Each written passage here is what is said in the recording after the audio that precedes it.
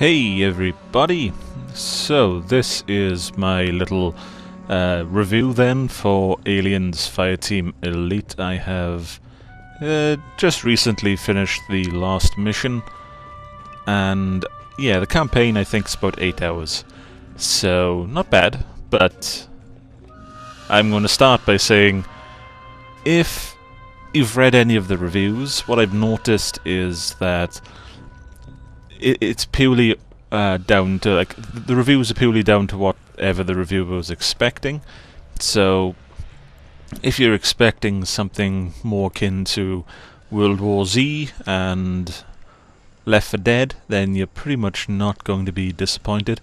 But if you're expecting something like Alien Isolation, then yeah, this isn't that kind of game. This is more co-op shooting and not really much in the way of narrative from what I've seen. So this is basically the embarkation deck, the sort of hub that you and your team members run around in, and you can talk to some of the other characters and whatnot. And the game comprises 4 campaigns, each of them consisting of 3 missions, and you can sort of matchmake. What I will say is, with the matchmaking, from my experience, there aren't many people playing the game at the moment.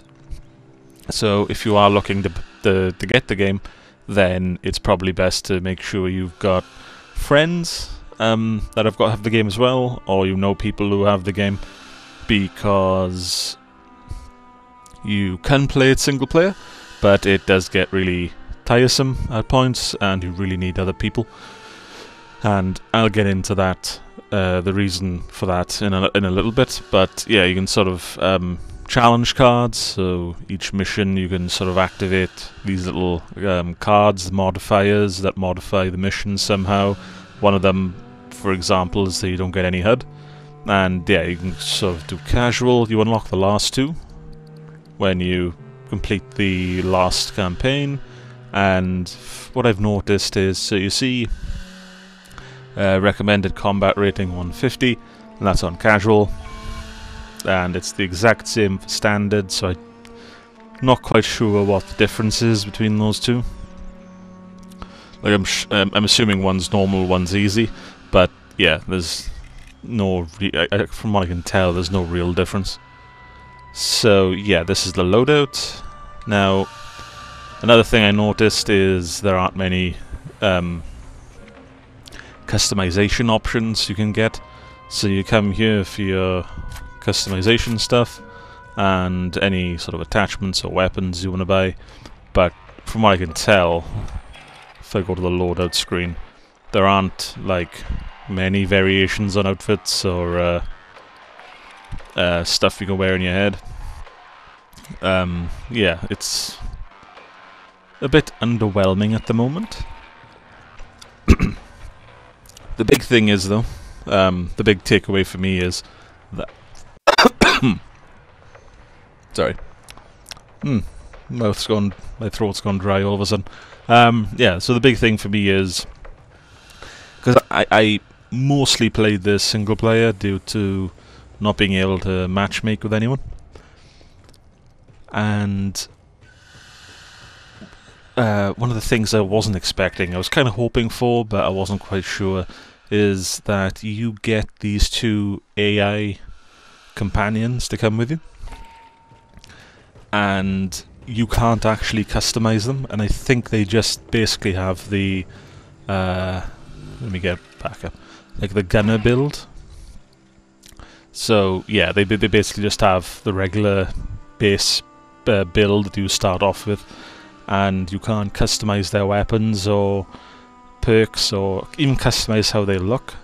So that was a bit of a letdown for me, because I was hoping, because one of the things I think it says in the back of the game case, if I can check, is, yeah, see, customize your fire team. 5 unique classes with 30 plus weapons, but what it really means is just customize the character you're playing. So yeah, that was a bit of misrepresentation there with what was on offer, which was disappointing. And yeah, so where is it?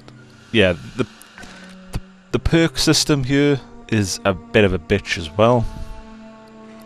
So you get like the core stuff for your classes that you can equip, like so.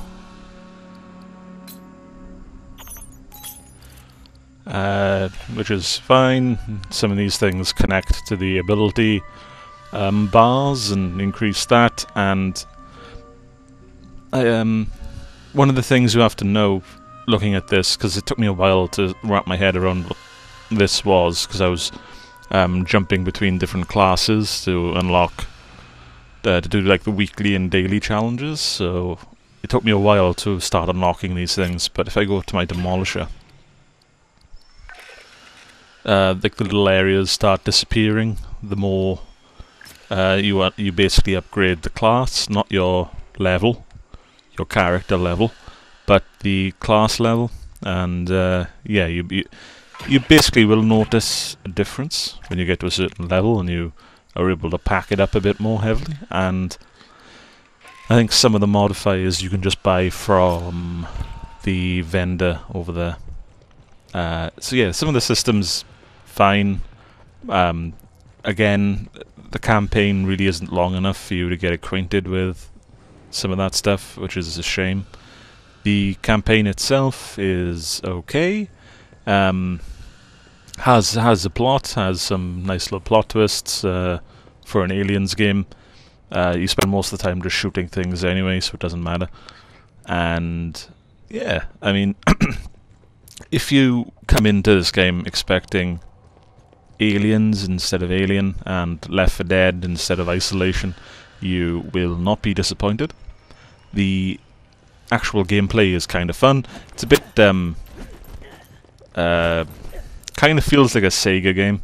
Like if anyone's ever played Alpha Protocol, which I know is a dated reference, but yeah, it kind of feels like that. The gameplay does. Like it hasn't got any real weight to it, which is a shame. Ah, cool. Yeah, you also can pick up little bits of intel like that throughout the missions, and then you come back and you talk to some guys and you get some more information about the world, because I believe the game is set 2 decades after the trilogy, so Aliens and Alien 3. They're not really going to be counting Alien 4 because it's like, what, 300 years in the future of Alien 3 or whatever. But yeah. So, like, those are some of the things that got me. So it was like the AI partners. The AI partners were a bit of a letdown. The weapons, even though it says in the advertising there's like 30 plus weapons, you only ever really use the pulse rifle or whatever that is, the heavy weapon. I can never remember. And also, now, because the matchmaking is almost non-existent, some of these classes are actually made around having an actual like player team, so your team members not being AIs. So the technician is armed with a revolver and a submachine gun, which is not great when you're in an AI team, so that's not really a single player class. The gun is fine, Demolisher's perfect, as you can see by the rank, so that's the main one I've been using. Didn't really use the doc, but he looks a bit more sturdy than the technician somehow. And yeah, you unlock the Recon when you complete all 4 chapters. And yeah, I'm assuming Horde mode, so when you complete all campaigns you get Horde mode, and I'm assuming this is the, I haven't played it yet, but I'm assuming it's the end game setup they have going forward, so you can unlock more decals, outfits, attachments, paint colours for your guns, etc, etc. Now, yeah, I wasn't going to this little review wasn't going to be a long one. It's just going to be me blurting out random bits just to make you guys aware. But what I will say is that I like I said earlier, I don't know what's wrong with my throat, sorry guys, but yeah, like what I said earlier, I would recommend the game. If you're expecting a decent co-op game, don't play the game though if you want something that's very suspenseful and has a lot of horror to it, because this isn't that kind of game. And like the actual environments and whatnot are quite varied. I assume some of those carry over into the Horde mode as well and are expanded on. So yeah, I mean, I'd recommend it only on those conditions, or if you're just looking for a decent co-op shooter. I got it because, well, I like the co-op shooter. I do like co-op shooters. And then I don't know anyone who actually plays the game though, which is a shame. But I got it because I really liked Aliens, and which is the other reason you should probably get it. And yeah, I mean, that's all I pretty much got to say for the matter. There's not a hell of a lot to dive into in this game. It's mostly just little things I think they should improve on if they add extra content, like increase the amount of customization options, add like a feature like in the loadout bar then. So you got like the loadout kits here, just add like a little feature, like a little menu down there which allows you to mess around with your AI partners, select weapons and kits and whatnot. That would be a great improvement. Towards the end of the game, more content is kind of hinted at, so I assume they will be supporting this going forward with extra campaigns or modes or kits or whatnot. So there's that to look forward to. I haven't actually looked into any sort of like timetable for that, so who knows when that content might come out. But yeah, this has been my little review then. I promise next time I will probably grab a drink, so I'm not coughing my guts up. No idea what happened, what the hell has happened with my throat, but yeah, thank you guys. If you could leave a like, leave a comment down below. Have you played the game? Do you like the game? Do you hate the game? Are you just not interested? And are you just watching this to leave a hurtful comment? In which case, put it down in the comment section, buddy.